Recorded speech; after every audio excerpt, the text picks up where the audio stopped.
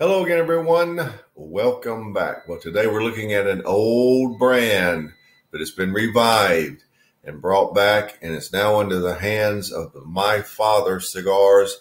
This is the new Fonseca.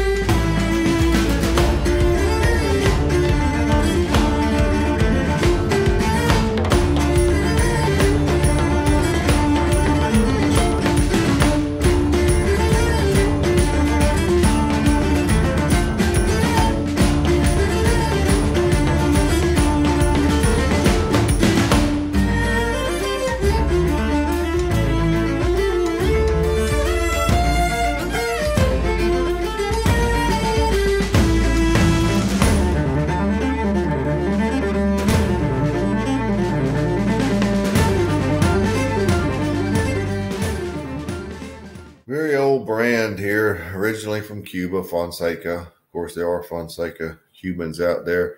Now, this is the Cedros, the only one of the remade, revamped, reimagined Fonseca cigars that have a cedar sleeve, 6 1/4 by 52. Oh, I guess we'll have to turn it around like that if you want to read it. But the Fonseca band that My Father is using is very nice. Now let's just take this sleeve off. Slides right off. There we are. So there's what the cigar actually looks like. Now they call this, I saw it written where this is a dark shade-grown Corojo. That's not dark. I mean, if anything, that's very Connecticut looking, isn't it? It definitely is. It's a golden wrapper, but regardless, that's what it is. 6 1/4 by 52 is this size. $11 is what they're asking for this suggested retail price. We got the density, right? There it is.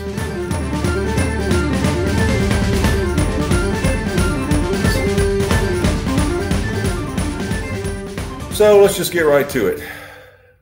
Formerly made by the Quesada family, now made by the My Father family, all Nicaraguan, all the tobacco grown on the Garcia farms. So let's get right to it. The new Fonseca Cedros. All right, here we go.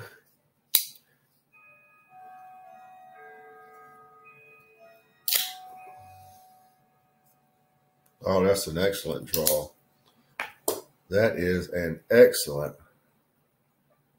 Well,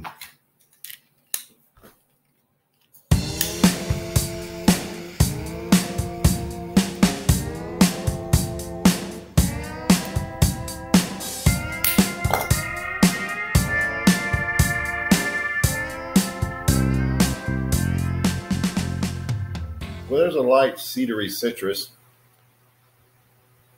Some brown sugar, quite a bit of an orange peel. Back to those again. Very earthy nutmeg and earthy black coffee. Black pepper at about 7 1/2. Pretty good. So that's how you start. The way the cigar comes across initially like this right here, it's sort of a mild cigar. If you remember, I don't think Fonsecas originally were much of a powerhouse. So I think this may be following in the traditions of that original brand. That's how you start. You're going to notice a lot of accentuation on that orange peel would have that is toned down because it has a little bit of sweetness, and then the earthy black coffee and nutmeg. So that's how you start. See what happens next.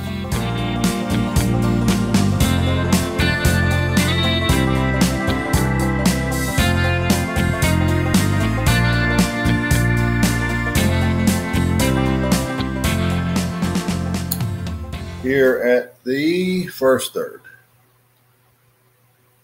and the cedar citrus is lead flavor is a little hard to find. It's there, but it's hidden pretty well. There is some brown sugar. There is that orange peel.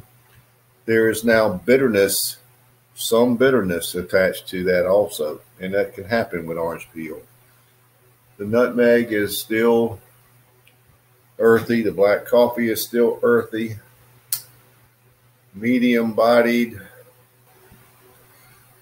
The finish is actually a little bitter. It's really that orange, some of that orange peel bitterness and nutmeg. Decent lingering black pepper, but I'm not a fan of the orange peel when it overtakes the cigar, and I'm not a fan of bitterness. First third, I'm going to start this cigar off at 88 because I'm not sure if we're going to, continue this route, but it's a little too much orange peel, and now the bitterness is not helping. So anything can happen. It could be just ramping up. So let's see what happens in the second third.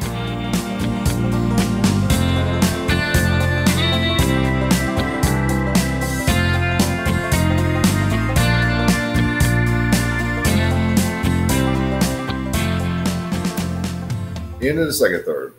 It's burning pretty evenly. I can tell you one thing, it's not getting out of the medium category.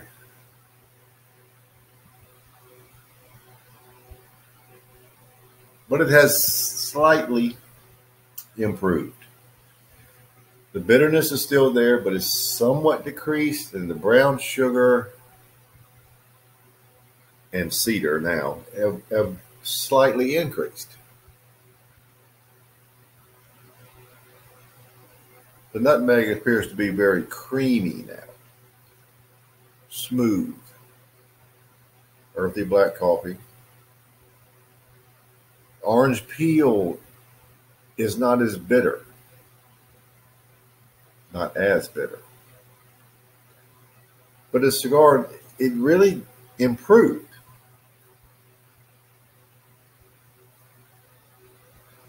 Finish is really unchanged. But I look at a cigar when I rate it, like if I picked it up right now, just right here, and it tastes like this, what would I rate it? For me, the second third is 90. It's at that point where I can smoke that flavor, those flavors again, because it has just a touch of bitterness, and the orange peel, you're going to have that with it, I believe, at any level. But the sweet notes have increased enough that it makes it okay. So 2 inches left. Let's see what the final third brings. Right now it's okay.